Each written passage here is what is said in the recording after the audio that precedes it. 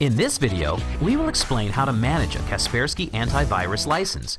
If you chose the trial version of Kaspersky Antivirus during activation, most of the program features will be disabled in 30 days.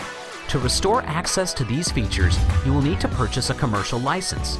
To do that, go to the licensing window and click the Purchase Activation Code button. You will be redirected to Kaspersky Lab website to complete the purchase.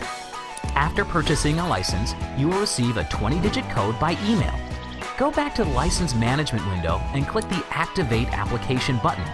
Enter the code you received and activate Kaspersky Antivirus. You can also buy and enter a license code in advance. Once the current license expires, a new one will be activated automatically.